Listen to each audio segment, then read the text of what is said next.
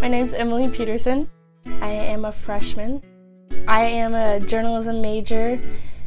I live in Taylor Place.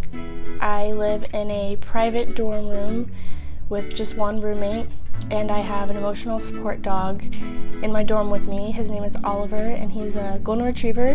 He's about 80 pounds. An emotional support dog is not a service dog. They don't perform specific tasks for certain disabilities.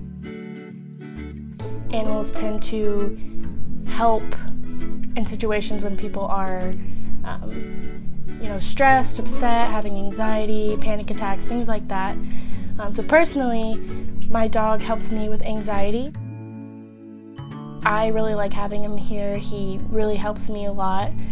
Just when I'm maybe slightly stressed out from schoolwork or just feeling alone, because with him here, I'm never alone. He's always with me, and if I'm having anxiety or panic attacks, he's very helpful for me, and he's basically always there for me.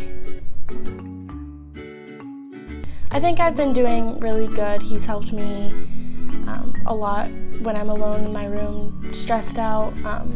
Of course, friends are helpful and everything, but I personally feel like animals, you can kind of just connect with them on a different level, and they can help you on a different level. I mean, the bond with your pet can be so strong, and having an animal there to support you can be very, very helpful.